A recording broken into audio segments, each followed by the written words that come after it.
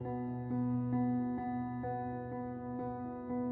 a number of professional characteristics a speaker should have.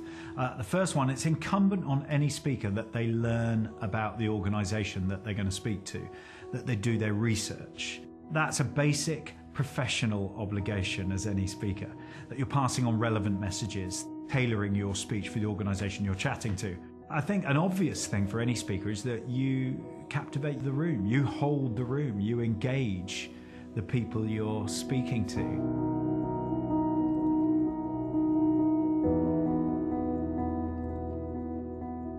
I'm very lucky in that my travels around the world, I've been accompanied by world-class cameramen and top photographers. So it's wonderful for me to be able to do these talks and share these images and this footage just to illustrate some of the points I'm making about the teams that I've worked with.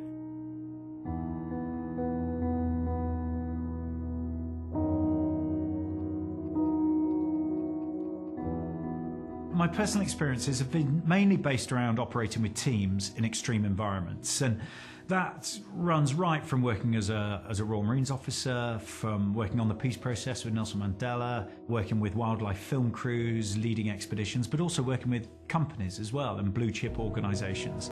It's a corporate talk in terms of what value can we take from the observations of looking at teams and people in these environments.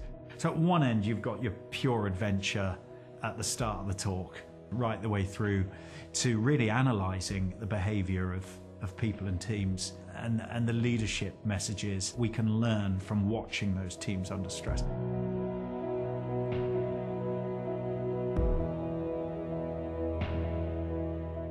My biggest passion in life, I think, is communicating my kind of excitement and interest in the extraordinary environments that I've been to, but the extraordinary behaviour of the people that I've led. I always find it endlessly interesting and endlessly surprising.